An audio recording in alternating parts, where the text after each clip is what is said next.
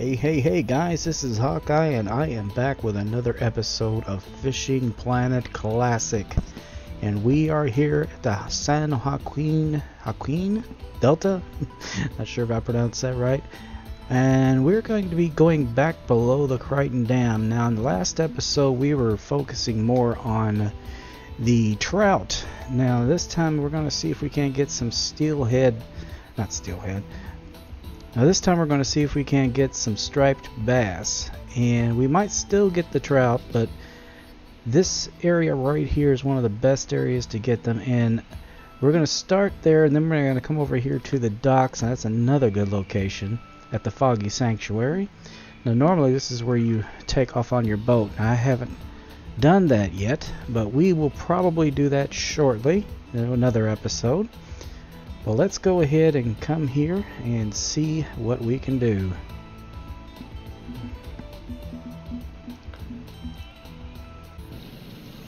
Alright, we are here and we're right here at the base of the Crichton Dam. Now over there is where we were before.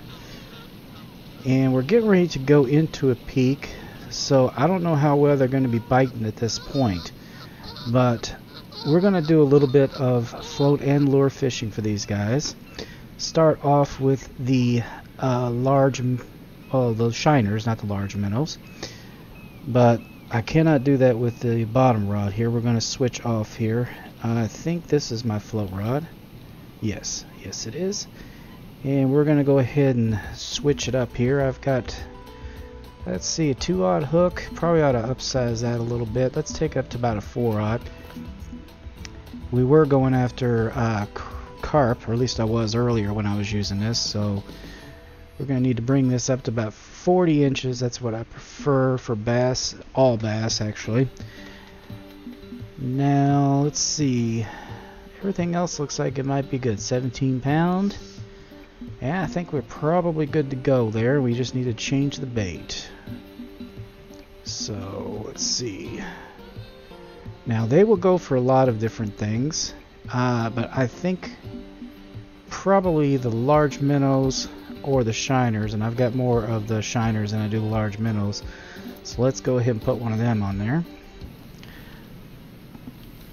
Now if we cast right over here, we're probably going to be getting more of the trout, and we need to get out here a good ways, not too far though. I've been catching them recently. Used to catch them further out. For some reason recently I've been getting them like around 70 feet out. Or is it feet or yards? I think it might be yards. Right around, I'll show you here. Yeah, right about there. That seems to be a really sweet spot right there. There might not be as many bites at this point because we are in a peak period, but it looks like something's going on down there. Yep. Usually with the striped bass, the peak doesn't seem to matter. That's really with the trout. So let's go ahead and see what we got here, because it didn't take long at all.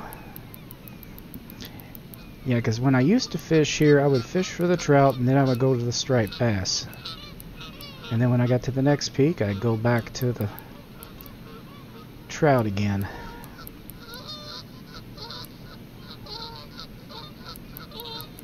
Yeah, this is a big fish.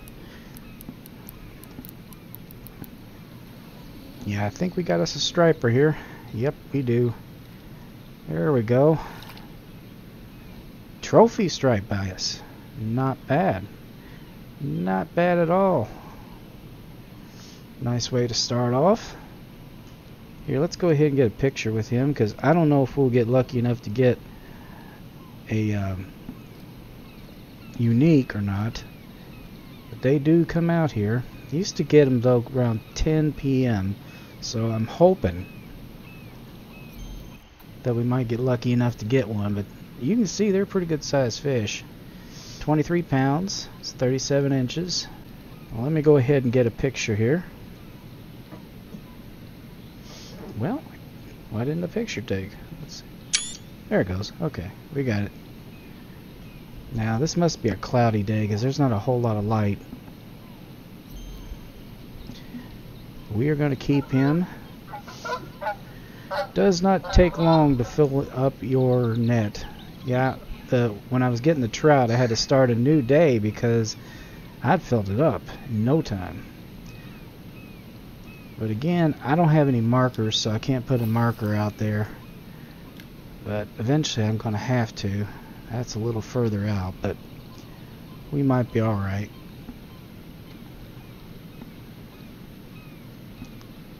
See if we can get another one using this method. And like I said, it's pretty straightforward. I've got this was a fire phoenix, but a fire phoenix is just a regular phoenix that's had a Halloween event put onto it, so it's really nothing special. 17-pound braided line, 4/0 hook, shiners, pretty straightforward stuff. A 40-inch lead, just to make sure if you didn't catch it earlier. Now he's moving around, but it doesn't look like anything's after him. That's one indication. I don't know if you've ever noticed, but if you see, when you've got shiners or minnows, if you see it taking off in one direction, you're probably going to get a bite. Well, let's bring this in a little bit, because I still think 75, 76 is better. Let's see here. Right about there. There we go. That's good.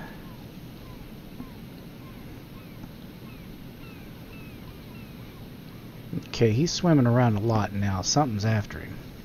See how he relaxed there for a minute? There's something out there. Yep, I told you.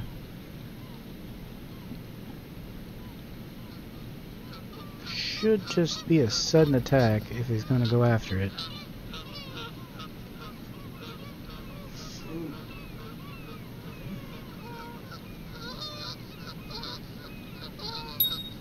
Yep, there we go again.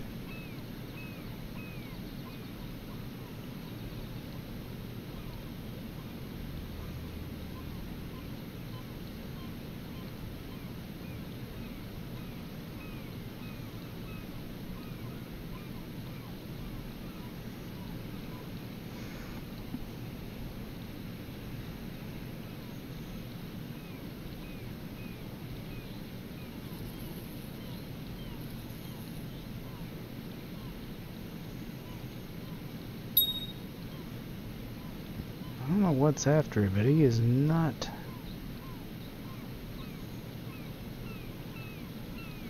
too serious. There we go, we got him. Alright.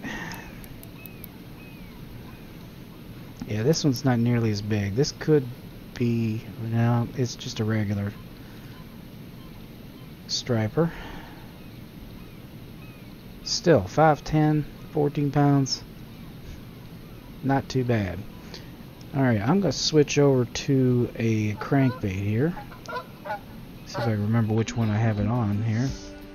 Let's see, not it. There it is, number 4.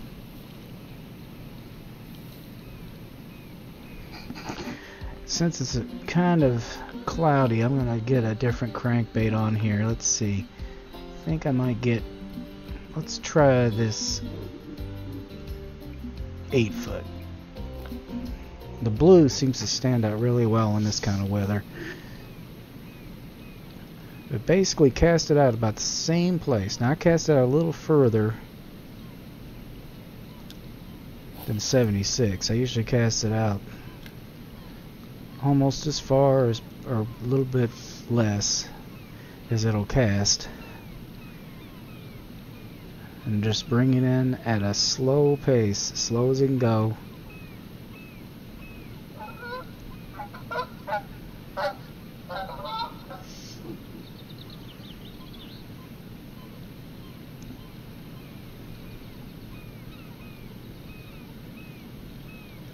Alright, nothing seems to be going for the blue, so maybe we need to switch up the colors. Sometimes it doesn't hurt to try a few different colors. Let's see here. Now, I started with this, but I think I might do a 6 foot, maybe, since that one's not quite as deep.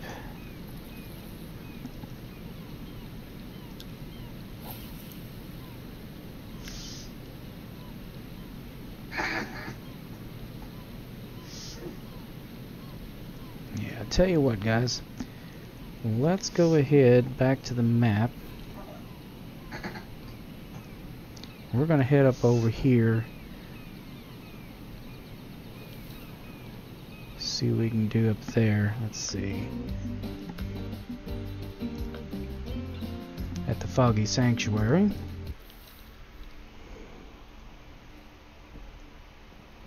Let's see. We got 3 docks to choose from. I think I'll start with the middle one, where the boat is. Now normally when you cast out here, you're going to get quite a few things. Now we're going to start off with a crankbait though. Go right back to that. Might do the 12-foot crankbait this time. I'm going to try it at this time first, see if we have any luck, but usually, if I remember correctly, we would throw right towards that extension line.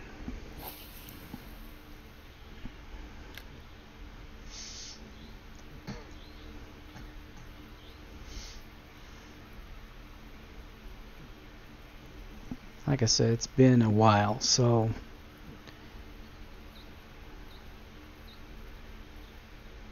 there we go. I was right. I don't think this may not be a striper. This may be something else. Let's see here. Smallmouth? Yeah.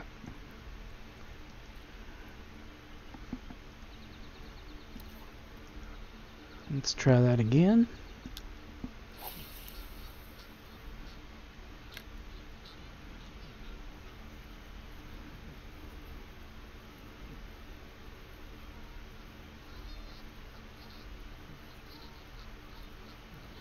Seeing a lot of activity over there, so that's good.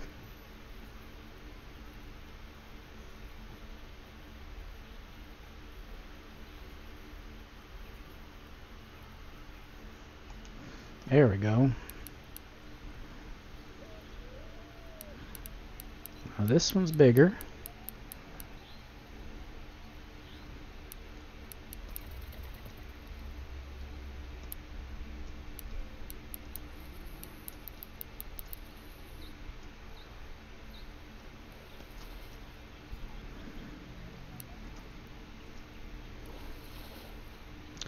And there's our striper. Not bad. Not as big as that one, but it looks like the sun's coming out a little bit too, so we can get a better look at him. They are a pretty fish.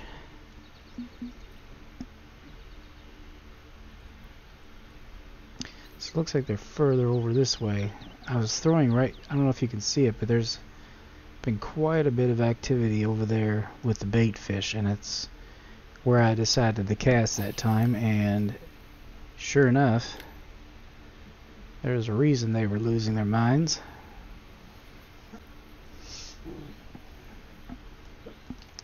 And thusly so.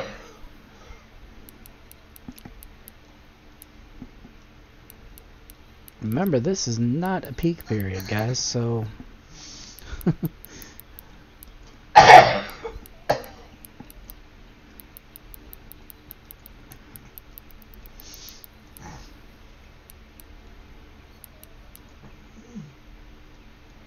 damn.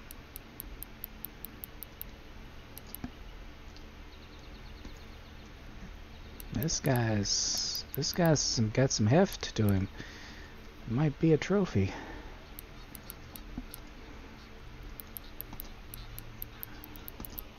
Put a little more tension on that. We can get it up to the little bit of the red. I've got differing people saying different things. They're like, oh no, you shouldn't do that. Look, I get results, okay? If I'm getting results, leave me alone.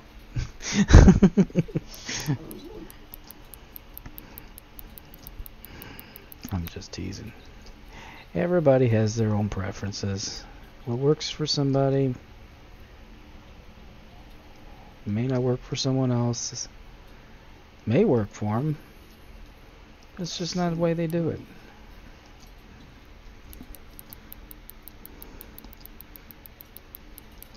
Best thing is to provide advice, but not criticism. Constructive criticism is one thing. But just to tell you you're doing it wrong. Oh, come on, fish. You are really a booger, aren't you? Whoa, do not do it. Do not do it. Don't do it. Boy, it's a big fish. Damn, there he goes again.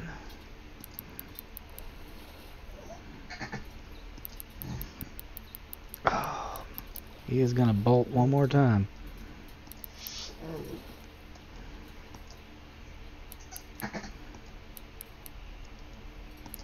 Come on, you little pain in the butt. There we go, we got him. Ho!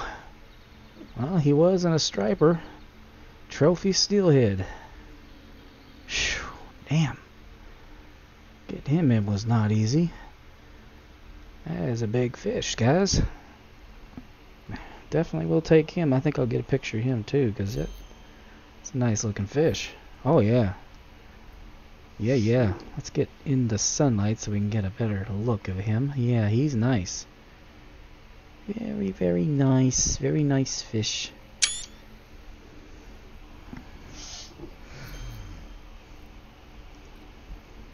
Was not expecting a trophy steelhead though. Alright, let's try towards those little, whatever you call them over there. Sometimes I get some stuff from over there too. There's actually a little island there. I don't know if you can see it, but it's right there.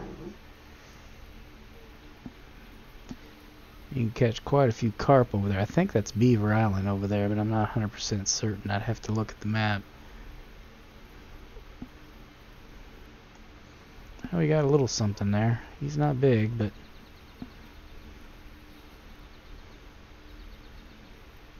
might be a smallmouth. Let's see here. Yep.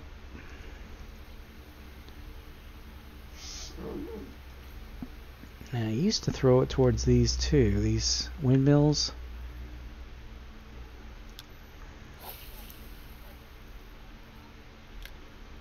Now, you probably see that marker I have over there just north of me. That marker is for the white sturgeon. I managed to catch several white sturgeon right there the last time I played. Now I'm not doing an episode on them yet, but I wanted to see whether or not you could sell them, and you can. I figured they were probably protected, but not so much the case, and they bring in a lot of cash. But the best time to fish for them is at night, so here we go with another one. Let's see what we got here. Yep, striped bass.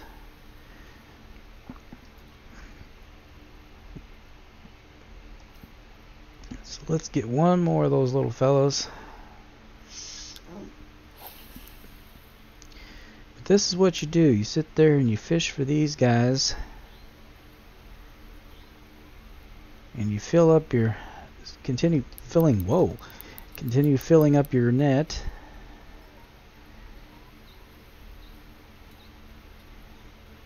And then when the peak period comes, if you haven't filled up your net yet, because it looks like it's going to happen, then you go back down there and go after the steelhead again. And the Chinook. Yeah, this is a fairly hefty guy too. Let's see what we got here.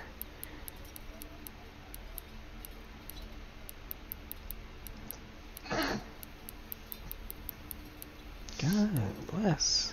I thought I had him in here. Come on.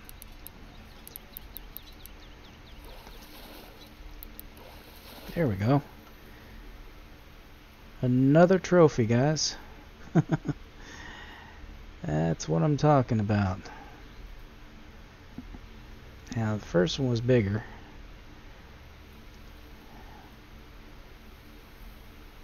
And just to make sure that we cover all the bases here, I think we're going to go ahead and switch back over to the float rod here. Wait a minute, where is that thing? 2? I think it's 2. Yeah, that's it. And we'll see what we can get with the float rod. Some shiners.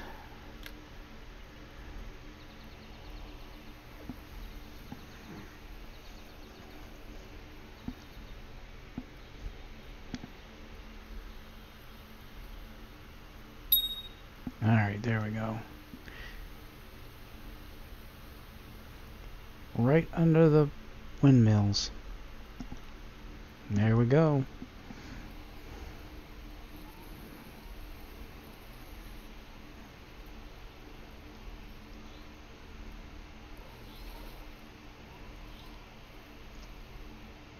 And there's another striped bass. See? So my suggestion is just kind of cast over there by that, around 100 feet, so let it float down. When it gets right about there, they tend to bite.